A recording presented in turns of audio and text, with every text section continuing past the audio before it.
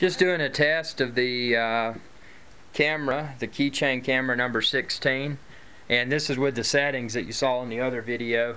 As you can see here, here's Sean Coonery on the Keychain camera.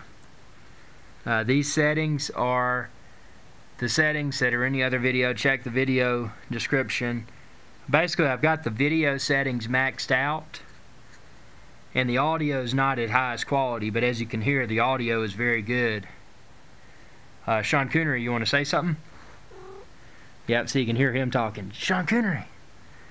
So you can see his foot fur and his ear fur. A bunch of detail in this camera. But I couldn't be any more impressed.